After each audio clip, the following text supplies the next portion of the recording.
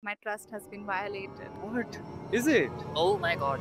Feels very misleading. Do you like coffee? I do like coffee. Yeah, I love coffee. I love coffee. I do like coffee, yes. Can you read what it says on the lid? Today, we went around Pune and asked people like you some questions about sustainability. Compostable.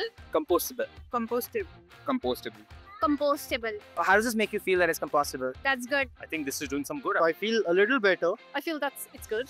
It makes me feel better. It's a good thing, right? Even I would have thought that, but we did some research on this and we found that this is actually not compostable at home. It's only compostable in specific industrial composting units where you have to put them at least 58 degrees Celsius for many, many days, even after which only 91% of it gets composted. It feels very misleading then. I feel a little scammed and my trust has been violated. False advertising. It's a failure of policy. Oh my god. Like, this has to be there on this lid then. I believe it's called greenwashing. Just because something says compostable doesn't mean that it'll compost in your backyard or anywhere. In fact, 70 to 90% of all bioplastics are either not compostable or only industrially compostable in special centers which barely exist in India.